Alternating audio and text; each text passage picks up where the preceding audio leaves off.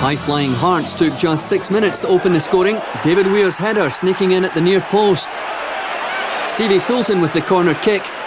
Weir out-jumps McGowan. And Meldrum won't enjoy seeing that again. The man who created that goal, Steve Fulton, heavily involved in this game. He almost scored himself with the header.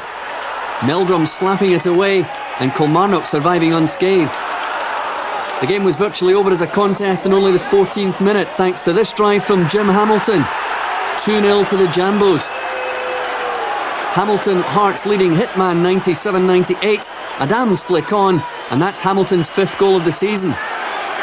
Paul Wright scored from the penalty spot in Killy's last 3 games. He's always a danger from the dead ball situation. That was a rare highlight for Killy though. Hearts keeping up the pressure, and Colin Cameron's chance had the Ayrshire support booing their own defence. The Scotland European Cup Winners' Cup representatives did have some chances to score. Stephen Hamilton won't get much closer than that. He really got his weight behind that shot. Rousset perhaps thankful that he didn't get a hand to that one. Well, hopes of a Kilmarnock comeback were wiped out 2 minutes before the break. Hamilton the provider this time for Stefan Adam. The Frenchman makes it 3-0 to Jim Jeffrey's side. It just wasn't Colin Meldrum's day. Montgomery's backward header, pushed on by Hamilton, and Adam did the rest.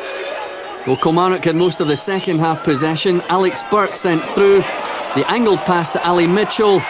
He had only Rousset to beat, but the keeper's positioning winning this particular battle. Hearts 3 up and coasting, and we haven't even mentioned Neil McCann.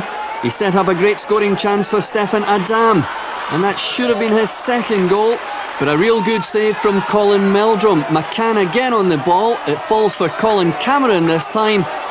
He thinks about a shot, plays it back for Fulton, and that's wide, but Hearts had won comfortably by that time.